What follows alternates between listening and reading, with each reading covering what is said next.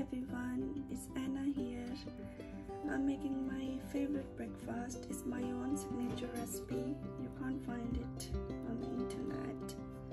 These are really simple ingredients. So first we need to use the garlic. You can finely chopped roughly however way you want. I want a little bit chunks. Onions, you can use the yellow onions as well. I'm using red one because they are a little bit sweet and sour, and they're really nice with spinach. So we're using spinach in this quick breakfast recipe. This recipe is my favorite because when I had a baby, I was pregnant, so this recipe make me starving daily. It's enriched with, healthy foods. It's got all the vitamins that you're looking for. Spinach is iron rich, and again I need my favorite cherry tomatoes. They're really juicy. Plum tomatoes. This is one of my favorite things in daily routine food. I never use tin foods, and I also recommend don't use because they don't taste that much. Apart the baked beans. Baked beans I still love it. Olives I'm using, these are Greek olives. It's called halkidiki olives, and really fresh, and it's kind of different flavor as well if you compare, if you know about the olives. So they got seeds inside, so all you need to do is peel it off.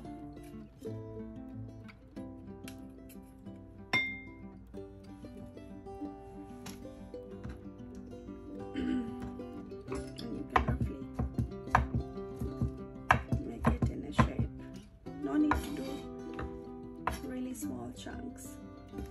With the chili, I love red chili inside, but I don't have, I run out, so I'm using the green one. So this is my favorite way because I don't want seeds inside.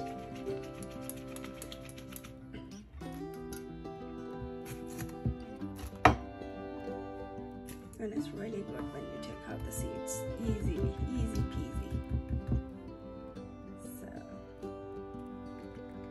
The best way. I actually learned from the Gordon Ramsay. I'm really inspired with that chef and the Jamie. I always follow their recipes.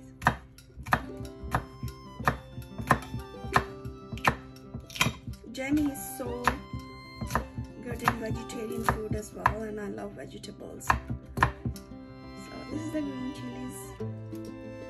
Get rid of these seeds. I'm using few chunks of red pepper.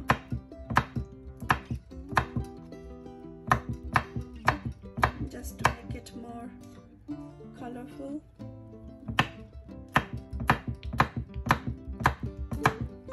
You can even have this sandwich in a brunch or even in a lunch, because I'm not using eggs inside. If you also add eggs, which will become the perfect breakfast recipe. I'm using some pineapple. I dipped in sweet and sour sauce to taste it better. We're not gonna put this in the cooking, but just spread it when it's all done. So not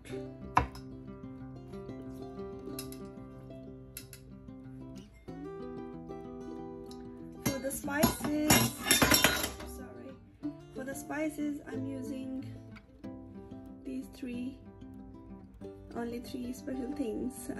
This is the cumins, and this is, you know, the black seeds, which is we call in Indian, I think, ajwain, and this is the fennel seeds. This really make the difference, the fennel seeds. And I'm using the sesame oil because it tastes really nice. You need to use it if you are okay with that. You can even use the sunflower oil. I'm using the Chinese 5 spices, and there are 7 spices as well, but it's really kind of strong for this type of recipe. So I'm using the Chinese 5 spice.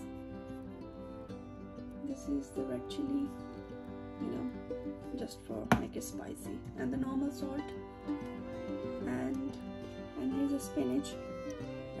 You know, in my country there's always hard to get the spinach freshly, so sometimes I do just you know, cut it finely, washed and everything, and then freeze it, and then I can use anytime whenever I want.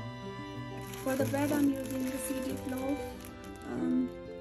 I like this bread too much because it's also gluten free, and but the thing is, it's all seeds are totally blend inside, so there's no crunch. If you want crunchy, you can use the crunchy as well. It's got poppy seeds, which is really rich in flavor, so it's really go well with this bread. So let's get started cooking.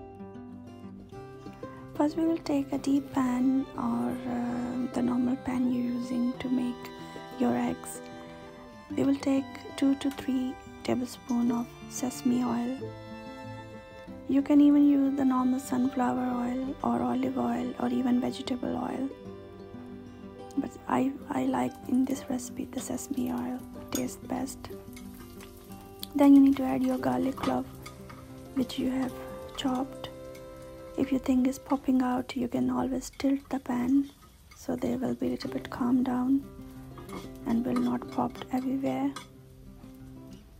You can even use the crushed garlic if you like, but I like that this way. And then you need to put the onions. Try to spread them, and you don't need to overcook them, and just a little bit till they are tendered and soft, because they will also cooked in my griller, so you don't need to overcook all the veggies. If you think, you can even use the cubes shape of the food as well inside, like you can cut the onions and the capsicum and everything in a cube shape. They also appearable. Then we're putting these my spices. It's just half a teaspoon of fennel seed, cumin and black seeds.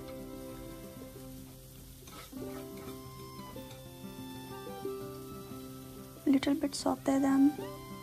My heat is still medium. You don't need to do high heat because we don't want to brown them. We're just making them a little bit soft. And then you can eat the cherry tomatoes.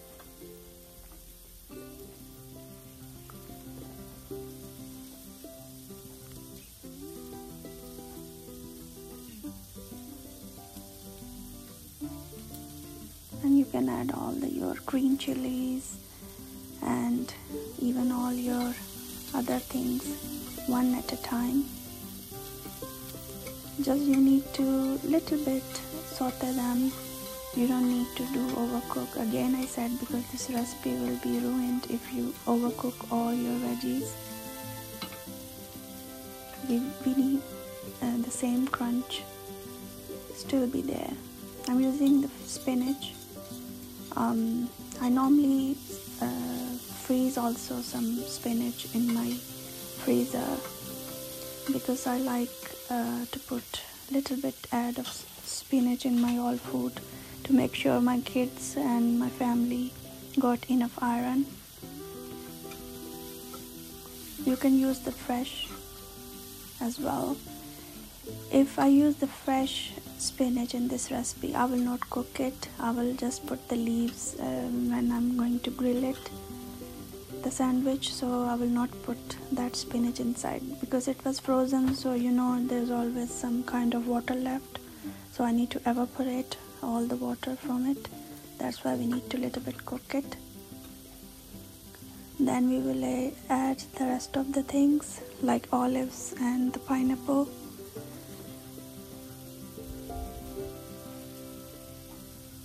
It's really a quick and easy peasy recipe, and it tastes really nice. Then you need to add the 5 Chinese spice. This is one of my favorite spice in sandwiches because it make the taste on different level, not like normal Indian or Pakistani food taste. It's go 7 spices as well, but it's kind of really strong, so I'm using the Chinese 5 spice and normal salt and little bit paprika, hot chili powder, just to make it little bit more our type. You know, we all love Indian food. So we will little bit more fry it, you know, a little bit more cook until the spice go a little bit mixed in the oil and the taste develop. Then we will put the pineapple chunks. You don't need to cook the pineapple chunks, just only make them on the same temperature the vegetables are. Meanwhile, I need to clean the area so we can take out our griller and get ready our bread to toast it.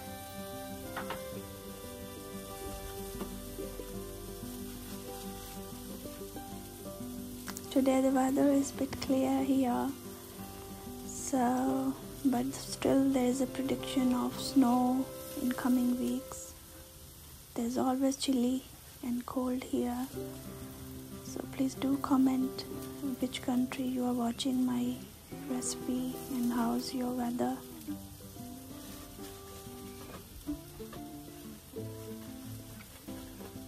Please always remember, this is the advice I always give it to myself and my kids and even whoever I met, that always respect and love your parents. You can't find them when they will be gone. So I've seen the people, they are mourning on the graves and asking, wish we can do this for our mom, dad, wish we can do that. It's never too late. Always love and respect your parents. They always sacrifice for you. They're doing everything for you and they're still praying for you. If you still got your parents, please do love and respect them.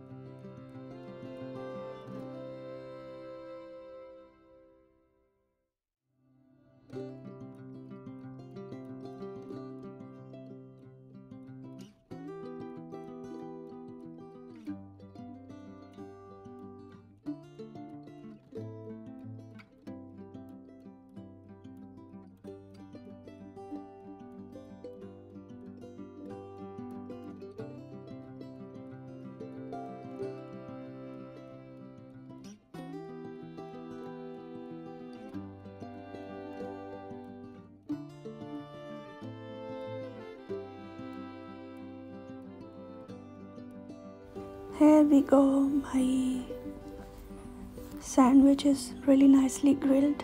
Let's cut it with a sharp knife. Oh my god, this looks so lovely.